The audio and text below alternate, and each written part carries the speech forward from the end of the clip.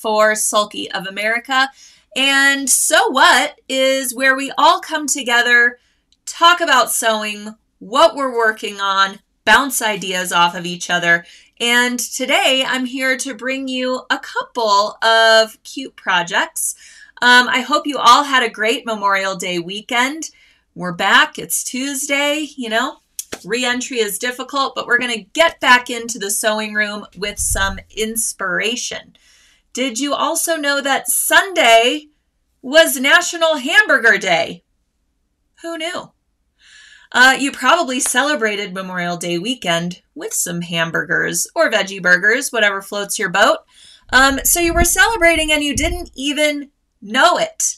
So I've got some hamburger themed projects for us today, but of course you could use any embroidery designs or even substitute with quilting or free motion stitching for one of the projects, we'll say, at least. But before we get into our hamburger fun, I want to make sure everybody is aware of our Boba Tea in the Hoop zipper pouch free webcast with Parker on the Porch. We will be coming to you live at 2 p.m. Eastern Time over on our education platform, which is sewingonline.sulky.com. And all you have to do is register, and you'll get a reminder when we're about to go live. And Jen Chesnick of Parker on the Porch is going to join us and take us through this adorable boba tea themed zipper pouch that is all done in the hoop of your embroidery machine. She's going to give us all the tips and tricks that we need to work with sulky felty and all the great zippers and threads and everything that's included in our great boba tea kit.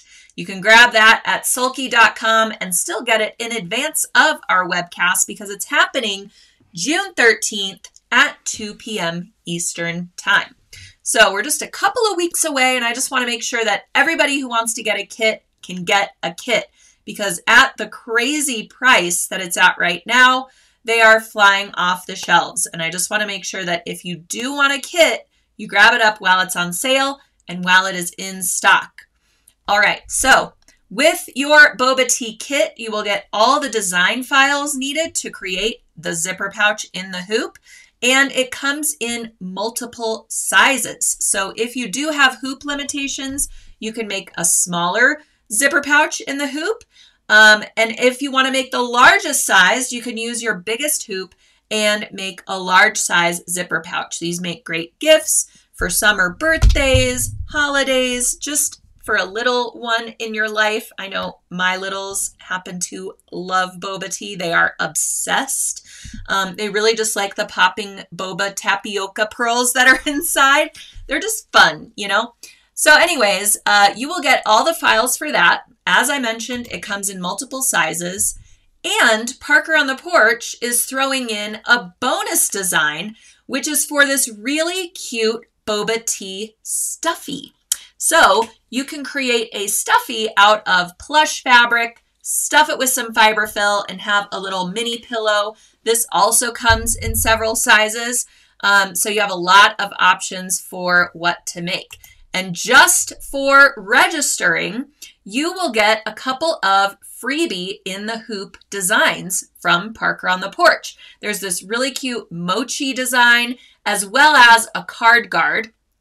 And you can see those fit really nicely on some key rings. You can add it to your zipper pull on your boba tea zipper pouch, or just gift those away if you have a summer birthday party coming up for some littles, or some friends are getting together for a cute brunch or something. You can gift them and, of course, make them for your own self. The little card guard, sorry, I dropped one of our projects that I'm going to show today. The card guard fits your ID, a gift card, some cash, stuff like that. And you can add it to a little key ring with your little mochi. And the mochis and the in the hoop zipper pouch are made with sulky felty. So if you're not familiar with sulky felty, it is kind of like a wool felt in hand, in feel. But It's 100% polyester, so you can wash it, iron it. It's really nice and soft and flexible, unlike, stiff craft felt. So it's really great for in the hoop charms, in the hoop pouches, appliques. I have used it for so many things, as you all know, because I'm sure you see me working with it all the time. At any rate, just for registering for the free webcast, you will get these freebie files, and you can try out some designs from Parker on the Porch absolutely for free. Then you can join us to make this adorable in the hoop zipper pouch on June 13th. So, I got to know Jen from Parker on the Porch over the course of a few months while we're working on this webcast, and she's the cutest thing. Love working with her. Her designs have stitched out absolutely 100% perfect for me, and it's become one of my go-to embroidery design sites because of how well everything is digitized, how thoughtfully it is all put together for in the hoop projects specifically, and just how incredibly adorable her design style is. And it's funny, I was thinking about National Hamburger Day, and I happened to be on her site because we were talking about something for the webcast, and I stumbled upon these super duper cute cheeseburger in the hoop designs. I know. So she has a number of designs like these on her website, and they're little paper clips. They're freestanding little guys, and you can use them, in your planner or for kids' schoolwork, or they would make really great back to school gifts for teachers. There's hamburgers, there's fruit, there's all kinds of motifs for these little guys. And I linked directly to this design set in the description of today's post. It's within the blog post where I explain how to turn this design into a little key ring. So instead of creating this for a paper clip or a, organizer clip, I am going to add a little fabric loop and a little swivel clip D-ring combo and turn it into a cute little keychain or just charm for your backpack or bag. So it's really simple to do. We just need to modify Jen's design a little bit so that we can add this little piece right here without cutting through it, of course, and then adding the hardware of our choice. So again, all the instructions to make this are on the Sulky blog. I linked to it in the description of today's post. If you're not seeing that, you need to click on that little See More button. The whole description will pop out. You'll find links for everything I'm going to talk about, including the full tutorial for kind of altering the Parker on the Porch design to make it into a keyring. So that's what we're going to start talking about today. And be sure to put your comments, questions, everything in the live chat or the comments below this screen. And as long as you are engaging with the post, asking questions, giving me those great emojis, you will be automatically eligible to win today's little giftie from Sulky of America, which is a pack of our brand new clear embroidery tape. And I'm going to show you how I use that in this project specifically as we move forward. So make sure to be engaging with the post. Make sure you've liked our page on Facebook if you're watching from Facebook. If you're watching from YouTube, make sure to subscribe to our channel. That's really the only way I can contact you if you are the winner of today's door prize. All right, so with the Cheeseburger Charm, I'm going to use Sulky Poly Deco thread. You could also use Sulky rayon thread if rayon is more your sort of go-to for machine embroidery thread. But for this, I'm going to use the Poly Deco, and it's really just a matter of personal preference because it's not like, you're going to be washing this with bleach or, out in the sun with it and, your rayon thread could be compromised because of all of that. It's just a matter of personal preference. But our Poly Deco thread is just as shiny and beautiful and colorful as the rayon thread. And they are the same weight of thread. They're just made of different things. So, matter of personal preference, you can go with rayon or Poly Deco. But I wanted to mention that I found all the colors for my cheeseburger charm in the starter set of Poly Deco thread, which comes in a slimline storage box. Is everyone familiar with our slimline storage boxes? They come in small and large sizes, meaning they either hold the small snap spools of thread, which are the 250-yard spools of thread, or they come in the larger size, which just means the little tines that hold the spools are farther apart and have more room to accommodate our king size spools of thread. So make sure that you purchase the right slimline container for the threads that you use most often. If you're buying the container separately because you need to get organized, I need a few more slimlines. I have about 12 in my studio and I have more thread and I need more places for it, but that's a story for another day. Anyways, the slimline storage boxes are really cool because first off, you can see right through them. You can also hang them from some pegboards or hooks in your sewing room, and you can open them up and hang them so that the covered part is facing you and the open part is facing your wall. So it makes it a little more sort of easier to see all of the colors that you have, but they're also protected from dirt, dust, debris, what have you in your sewing room. So that's a great way to store them, or of course you could stack them. I have so many, I have resorted to stacking them, but I like that I can still see right through them, so I can just grab the one that I need and, you know, organize them by color.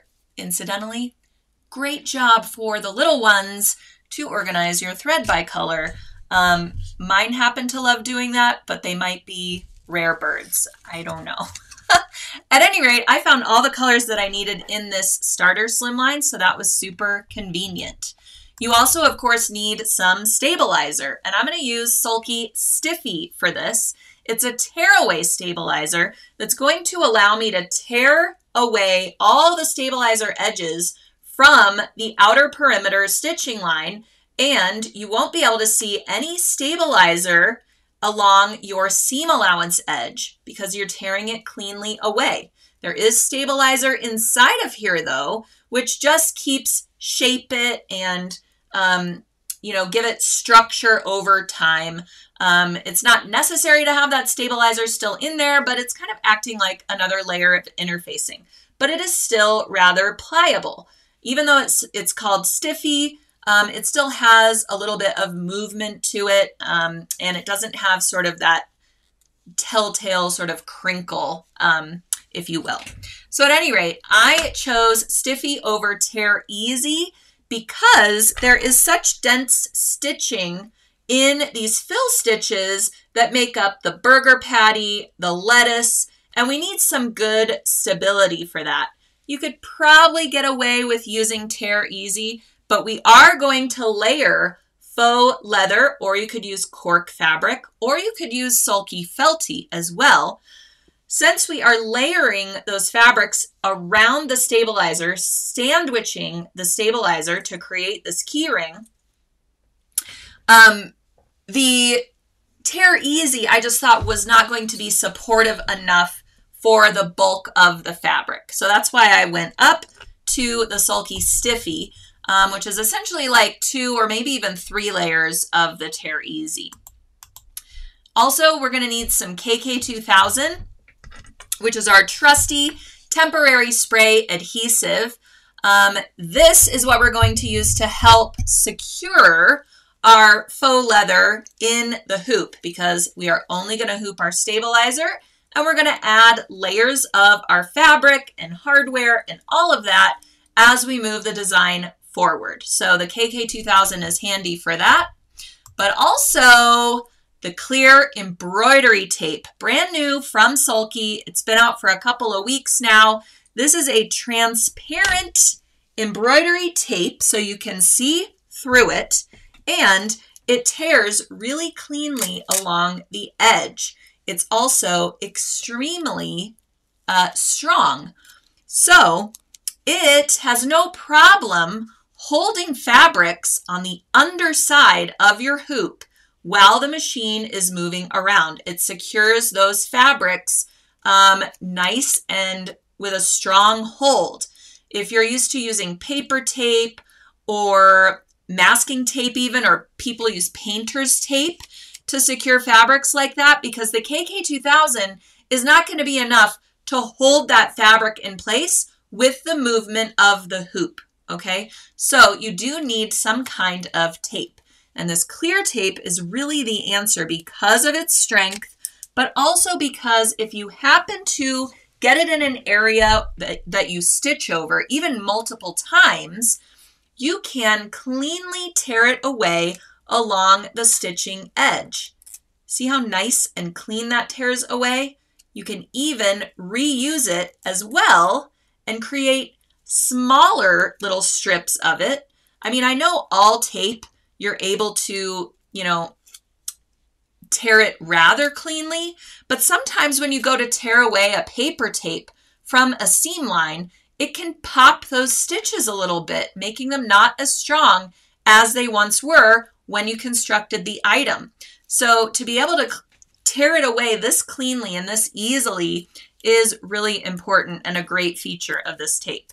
So I think you're really going to enjoy it. Give me a thumbs up if you've already purchased this tape and you're using it. We would love to hear your thoughts, because just with all Sulky products, we really strive to bring you the best quality products out there. So we would love your feedback. And this is today's door prize for one lucky person who is watching right now, commenting, giving me those emojis, engaging with me here today. As long as you're doing that, you'll be eligible to win a pack of the Sulky Clear embroidery tape. So make sure you are commenting. Hello. All of a sudden I got a bunch of comments.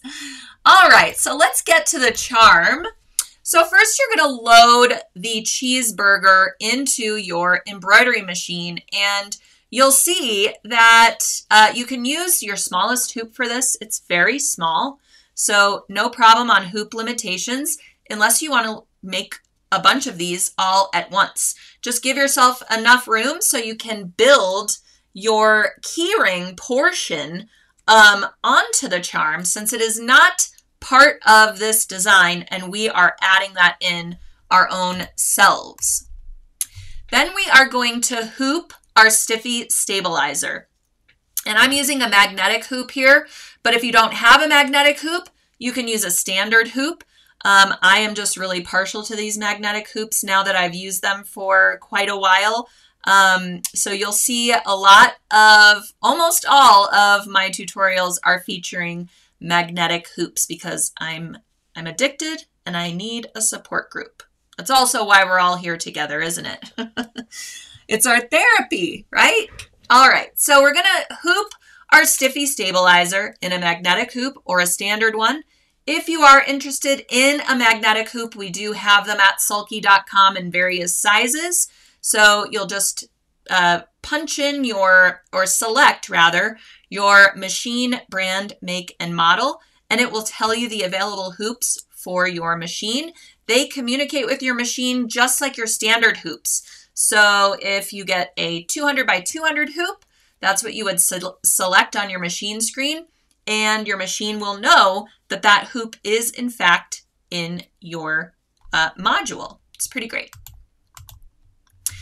All right, so we are first going to perform the first color stop of the design, which is going to be a placement stitch so that we know where to place our first fabric, which is our faux leather. I happen to have a scrap of this light brown faux leather, but it would also look really cute in a more yellowish faux leather or a cork fabric, which is kind of inherently yellow, unless of course it's a colored cork fabric.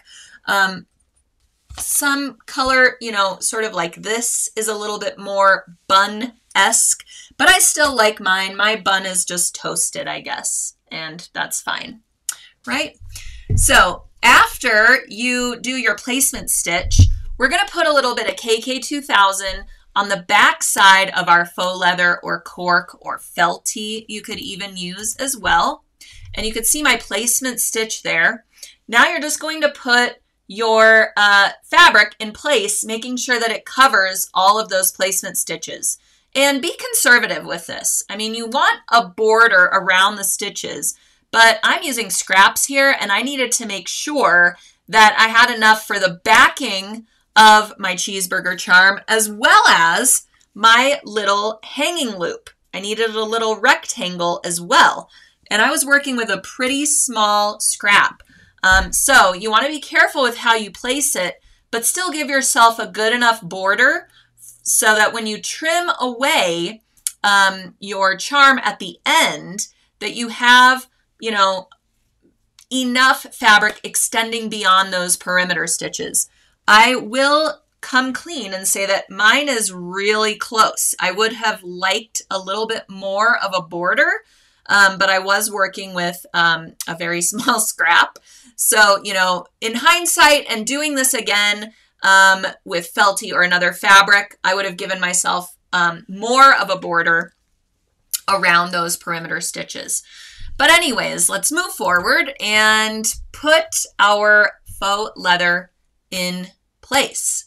So now we just want to trim around those placement stitches along the upper edge of our bun. We don't need to trim anything else yet because we're going to trim the whole thing as one.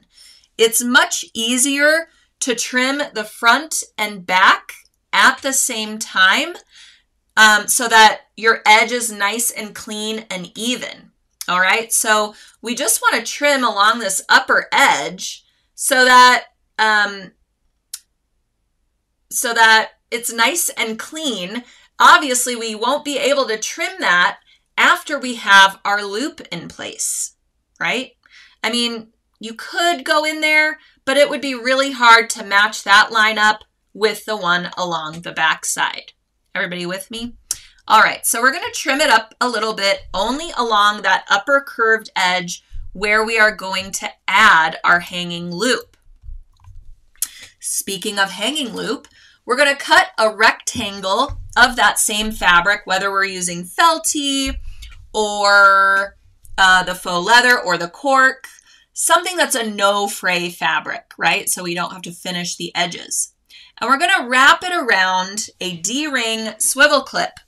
These are readily available in the purse hardware section of your fabric store. You can find them at sallytomato.com. I had some leftover ones from a keyring project or a key fob project.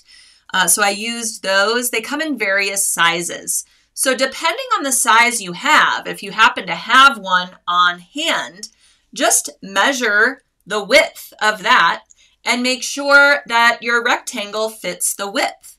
Maybe you have a D-ring that's only a 1/2 inch wide. That's still going to work for this, right? You just need a skinnier little rectangle for your loop.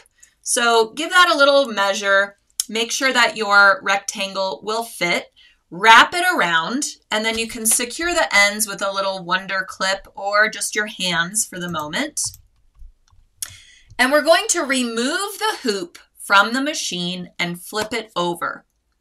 So this gave me a little bit of anxiety because we're putting the hardware on the wrong side of the hoop because we already have our design and our fabric and everything stitched on the right side. So that means that the hardware is going to be against our machine bed for the final stitching process. And we don't want it to scratch up our beautiful sewing machine, right? So enter sulky clear embroidery tape. You're going to cover that whole D-ring swivel clip with the tape. And that's going to give you this barrier between the hardware and your machine bed so that it doesn't scratch it up during the stitch out. And it's also going to make sure it doesn't go anywhere. All right. So we're going to tape our hardware and then we're going to add our back fabric piece as well. So see how I'm using like some scraps here? I put it over the back, tape it a bunch, make sure all the hardware has tape over the whole thing, and then we're going to put our hoop back onto the machine. And don't worry too much that there isn't going to be enough movement of your hoop during the stitch out. We're going to slow the machine speed almost all the way down to nothing. So it goes nice and slow so nothing can catch or go too fast and get crazy on us. All right. So now you're going to return your hoop back to the machine, and you are going to do another sort of placement stitch, or really it's your final straight stitch around your little cheeseburger charm. That is going to secure your backing fabric as well as your little keyring charm thing. Keyring charm thing. Your D-ring swivel clip. Okay? So you'll do that final outline stitch, and then essentially your design is complete. We're going to come in and clip any jump threads using our curved tip squeezers. Here's what the back looks like. Start removing your tape. There we go. Now all the tape has been removed. And now we are going to trim along that upper curve on the back side. And you can just trim across a little bit, trim close to the edge using the same sort of seam allowance that you did on the front, but only trim along that upper edge curve because we want to trim everything else together. So trim along that upper edge, and then we're going to remove our stiffy stabilizer. And as I mentioned, it's a tearaway stabilizer. So it's going to tear cleanly away along that outer stitching line and come out of our seam allowance. So even though it's still inside of those layers, that doesn't matter to us. What matters is that it's not showing inside of that cute little seam allowance. So now remove all the stabilizer bits, and we're going to clean up the edges and trim the rest of the cheeseburger charm so that all of our edges are nice and even. I trimmed my upper charm a little bit too much. So do as I say and not as I do, or not as I did, and only trim along that upper curved edge so that you can get more of a border around your little cheeseburger charm. All right, and then you want really sharp scissors for this. Where did mine go? Very, very sharp scissors. I love my little Olfa task scissors, I think they're called. They have held up over years and years, and they just cut like butter, especially through all of these layers of this faux leather. You get a really nice, accurate cut.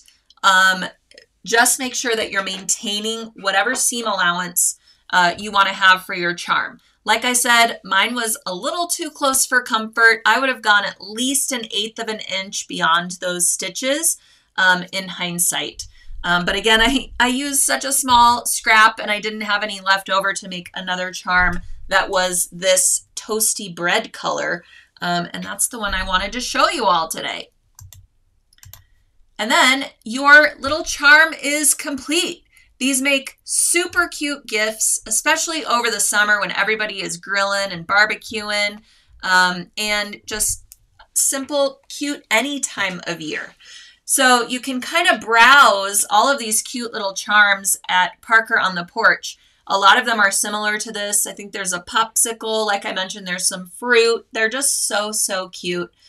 This would make a really great Father's Day gift as well. If you have, you know, a dad in your life that loves burgers, loves to grill, that kind of thing, it would be really cute to give to a dad in your life. All right. So that is hamburger project number 1.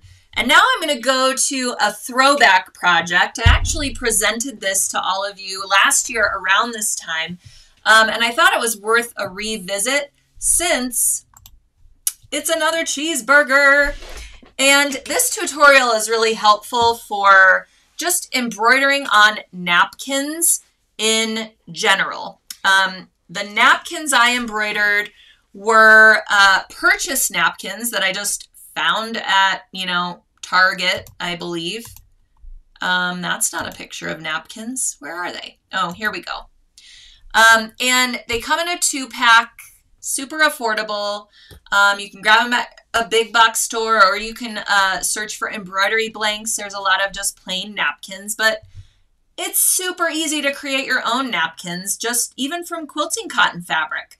You simply cut a square a little bit larger than the size napkin that you want, and then hem the edges, and you're good to go. You've got your own napkin. I'm sure we have enough scrap fabrics in our lives, or, fabric stashes, that we can make our own napkins. But if you want them all to match, or you want them all to be white or black or a specific color to suit your design, you can find these super easy, relatively inexpensive, and, they're a little bit thicker than, let's say, your quilting cotton would be. So the choice is yours for that. At any rate, I would recommend washing them before you do any embroidery because, depending on the fabric content, they could have a little bit of shrinkage, and you want to see how it performs, right? So machine wash it, dry it, give it a good press, and then you're ready to start your embroidery. So whether or not you want to do a cheeseburger themed napkin is up to you, but choose a size that's going to fit along one of your napkin points. I feel like that's sort of the easiest way to fold a napkin for like an embroidery presentation for your decor is to have it along one of the napkin points. But you could certainly do a border design along the lower edge of a napkin. That looks really pretty when you sort of bunch it up with a napkin ring or roll it up, next to your place setting, what have you.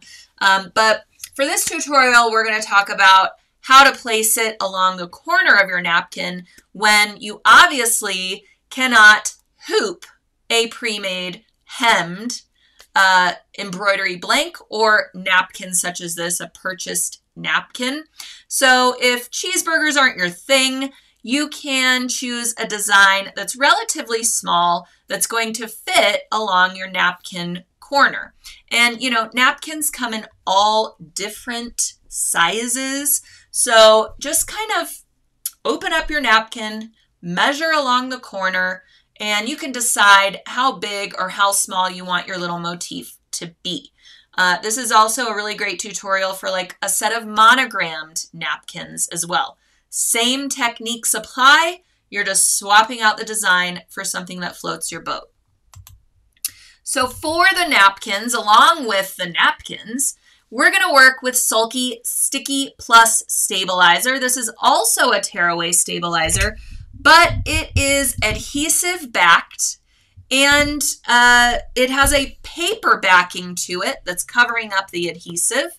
It's going to allow us to hoop the napkin, even though that part, the pointy part of the napkin, isn't going to fit in the hoop. So we are going to stick our napkin to the stabilizer, and the stabilizer is going to be the only thing we hoop. So this is what I refer to as hoopless embroidery. Even though we're using a hoop, we're not using our hoop with our fabric. So that's why I call it hoopless embroidery. Along with the Sticky Plus, we of course also need our Sticky Plus slitting pen. Who out there has a slitting pen already? This is one of my favorite tools at sulky.com. I'm going to just give it a round of applause because I can. This is a game changer in the world of hoopless embroidery. So what this pen does, it's actually just a pointy tip. Where is my slitting pen? So it's not a pen at all. It is a tool with this pointy tip on it. And you use this tip to slice through the paper backing of our adhesive backed stabilizers without slicing through the stabilizer itself. I know.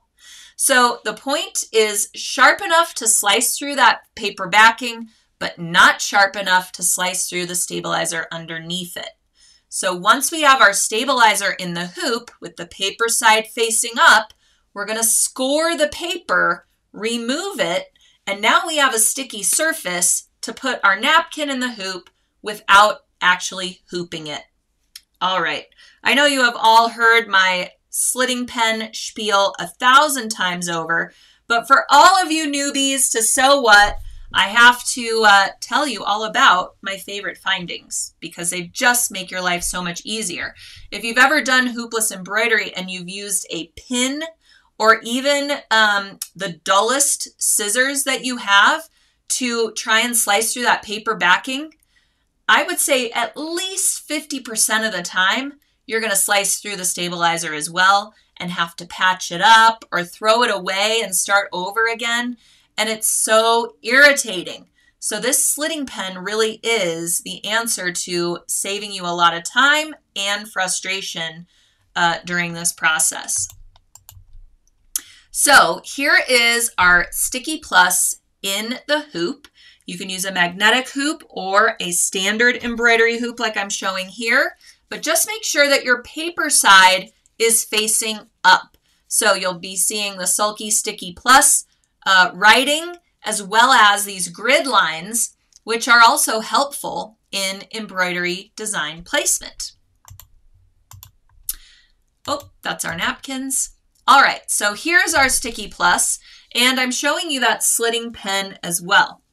But before we slice into that stabilizer, we're going to load the design into the machine, and we're going to select the function that allows us to add a basting box around the design. Do you see how I have the option of basting around the design or basting around the hoop? Basting around the hoop is going to give us a line that's just inside of our inner hoop ring. When we baste around the design, it's going to give us a line just beyond the perimeter of the design. So if you want to use this as a placement tool, I suggest just basting around the design because that's going to give us the exact design size so we can put our napkin onto the stabilizer and know exactly where the design is going to land. So we're going to baste around the design and add that to our stitch sequence. And we are going to sew directly through the paper and everything. This picture is a little bit misleading because it's showing our paper already removed. But we are not going to remove it yet. We are going to do the first color stop, which is now going to be that basting box. Then we are either going to remove the hoop from the machine or we are going to tell the machine to go to trim position, which is going to move it towards us and away from the needle so that we can do some trimming, which is really going to be removing that paper backing. So along the stitches, the design perimeter stitches, we're going to take that slitting pen and run it along the basting box. If we happen to slice through a little bit of the stitching, no problem, we don't really need it. You actually could do your design basting stitch without any thread in the needle at all and just allow the needle to perforate that paper a little bit. Then we come in with our slitting pen and run it along those perforations so that we can remove the paper and we have a box that is exactly the size of our embroidery design. So now that we have our box and our sticky stabilizer is showing, we are going to place our napkin so that we know exactly where the design is going to be. And the great thing about using white napkins or a light colored napkin is if you do use a dark colored thread for your basting box, you can see right through it and you know exactly where that design is going to sew out. So this is really helpful when you are placing a design on somewhere like a corner point where it's really imperative that you get that design perfectly placed. So this is just, like I said, great for a cheeseburger design, great for a monogram design, whatever you want to put on your napkins. This is a foolproof way of perfect placement without having to mark up your napkin with a removable marker or chalk, or doing a bunch of other fiddly things with placement. This basting box is super, super helpful. So now our napkin is in place. It is stuck to the stabilizer, only, where we've removed that paper backing. And all we have to do now is begin the design and work our way through it. So make sure that with every thread change, you are clipping your jump threads on the right side of the napkin as well as the wrong side of the napkin. And this might seem a little bit tedious for you. It's definitely going to take a little bit longer to do it this way. But after every thread change, take the hoop off of the machine, turn it over, and clip the jump threads on the wrong side as well as the right side. And you'll want to use some curved tip squeezers. If you don't have these already, they're so great for jump threads, trimming jump threads, because see how curved that tip is. You can come in there while your item is on the hoop and simply clip those jump threads without running the risk of poking through your fabric or snipping other threads in the design. So that's why these were created, really, is for these jump thread trim stitches. So right and wrong side, we're going to do that all the way through the design. Now, for my napkins, I used white bobbin thread to match my white napkins. But you are going to see the wrong side of your design. So if you want the wrong side to look just as pretty as the right side, you can also swap out your bobbin thread and match it to your top thread. For this design, I would recommend using poly deco thread on the top in the needle and poly light thread in the bobbin. You want a lighter weight bobbin thread generally in most cases, because that is how you're going to get the most balanced stitch. That means that some of your top thread is visible on the wrong side of your project, just a little bit. It's pulling it to the wrong side so that you don't see any bobbin thread on the right side. Okay, so to get that balanced stitch, and your machine already adjusts for that when you go into embroidery mode. But to get that balanced stitch, you really need a lighter weight thread in the bobbin. Now, of course, in a pinch or in certain circumstances, I will use the same thread weight on the top that I use in the bobbin. And sometimes I will get some bobbin thread showing on the right side because of that change that I'm doing. But since it's the same color, it's less noticeable. Okay, it's not the same quality stitch out, but it works and it would be okay here as well. So it really depends on how persnickety you want to get with your design and the finished look of it. But our poly light threads come in the same colors as the poly deco threads. So if you're purchasing a poly deco slimline, let's say, that I showed you earlier with lots of different colors in a collection, you can purchase those same colors in the poly light so that you basically have a bobbin box and a top thread box. And you can match up your colors exactly, but you'll have a 40 weight thread on top and a 60 weight thread in the bobbin. And when we are using 40 weight thread in the top, we need an 80-12, or you can also go up to a 90-14 embroidery needle. I have also had success with a 75-11 embroidery needle with the 40 weight poly deco on the top and the 60 weight poly light in the bobbin. So lots of options for needles there as well. But for a napkin project like this with a pretty stable fabric, you can go with an embroidery type needle. All right, so here is our little cheeseburger coming together. We've got a couple of jump threads left to do. And there he is, all finished.